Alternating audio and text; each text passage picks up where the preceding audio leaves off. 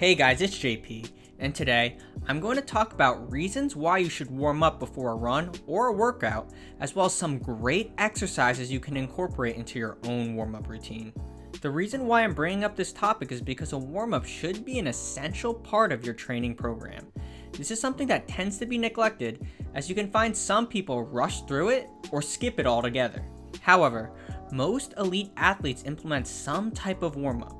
If you watch an elite runner like Mo Farah, you'll notice that he has his own warm-up routine. Even outside of running, you will commonly see a warm-up routine involved, whether it's before a race or a game. Now, what exactly is a warm-up?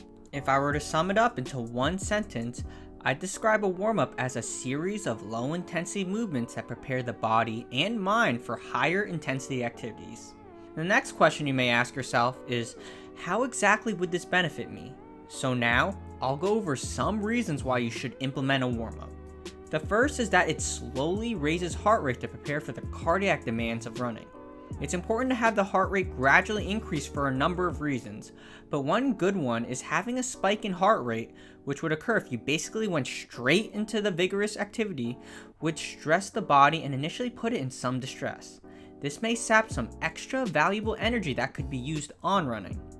Another reason is that it shifts blood circulation to the muscles. Doing so improves oxygen exchange in the muscles for increased energy production. The third reason is that it slowly raises core body temperature. Now, this can't be done using something like a hot pack, as that only warms up the superficial areas like the skin.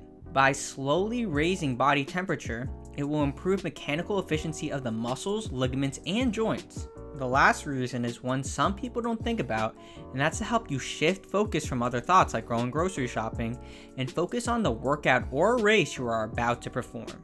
Now that we went over that, let's go over how one should warm up. I'm going to refer back to what I said about what a warm-up is, which is that it is a series of low-intensity movements that prepare the body and mind for higher intensity activities. However, to get the most benefit out of it, it should be specific to the activity being performed. For running, I'll give an example. For the duration, a warm-up should be at least 5 minutes, but try to target for 10 to 15 minutes. The reason why I target that for the duration is that it will give body time for all the benefits that I mentioned earlier to occur.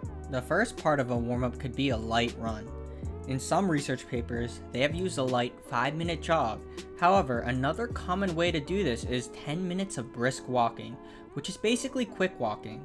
This is basically a level of intensity between your normal walking pace and power walking. Then, for the remaining 5 to 10 minutes, you can implement low-intensity activities that involve things like dynamic mobility exercises or drills that are related to running. Now, I'll give you some examples of what exercises you can implement as part of your own warm-up routine. Again, I collaborated with District Track Club to take footage of professional runners performing exercises that they would incorporate in their own warm-up. The first one I'll go over is called the world's greatest stretch. However, we won't use this as it was initially intended for, which is a static stretch. This is because using static stretching, which involves stretching in one position for prolonged periods of time, may actually hamper performance.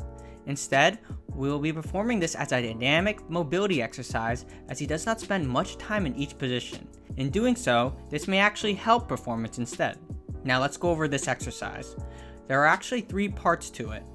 First, start in this lunge position, then try to bring the elbow toward the floor. Then reach for the ceiling. After that, bring the hand to the same side foot, and while this is happening, you should also straighten out the same side knee. Then you can perform it again. Just remember to do it on both sides of the body. The next exercise is a variation that combines a drill called the runner touch with the reverse lunge. The focus is to prepare both the anterior and posterior muscles of the leg for running. This also works on single leg balance, as you can only stand on one leg at a time during running. For the first sequence, we start with performing the runner touch. Maintain a straight back as you perform this movement. Also, the lower leg should stay perpendicular to the floor. Now, lower the hand until it is around mid-shin. Try to keep a level pelvis during the activity. Then when coming up, try to push the foot straight down when rising. Now from here, we will transition to performing a reverse lunge. Then you can repeat the whole sequence again. The last exercise I'll go over is called springing. This is a light plyometric activity that is usually used to prepare for higher intensity runs like sprinting. This basically consists of small quick skips. Try to land under the center of mass as you perform this activity, and remember to keep it light and quick. And those are just a few great exercises that you can incorporate in your own warm-up routine.